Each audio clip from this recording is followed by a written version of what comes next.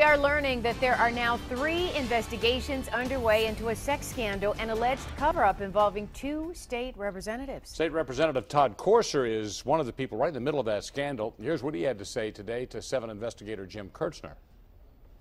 State Rep Todd Courser wants investigators to look at his former aides, including one who secretly recorded him that made the scandal public. Courser wants to know if it was eavesdropping or wiretapping, and did they send him texts threatening to out him unless he resigned.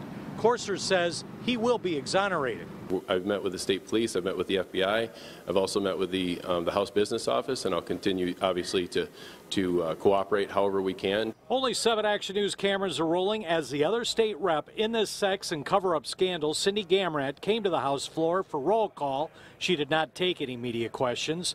She has said she won't resign and has done nothing wrong. Courser previously admitted to sending an email to fellow Republicans in May with a fake story that he was caught having sex with a male prostitute to deflect from his alleged affair with Gamrat. Did he do that on the taxpayer's dime? Could that be a crime? There was nothing illegal in regards to that. As far as use or misuse of state funds, it was on private property in the evening off state hours. So I think there'll be a conversation. Was it on a state computer? No.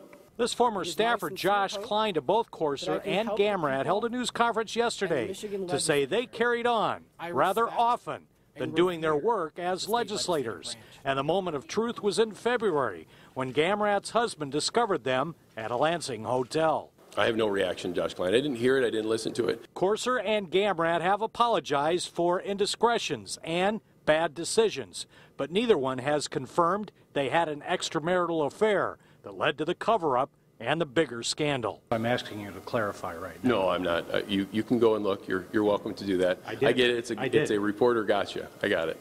And sources tell us the House investigation will run all this week with interviews with staffers involved in this case. In Lansing, Jim Kirchner, 7 Action News. Now with the scandal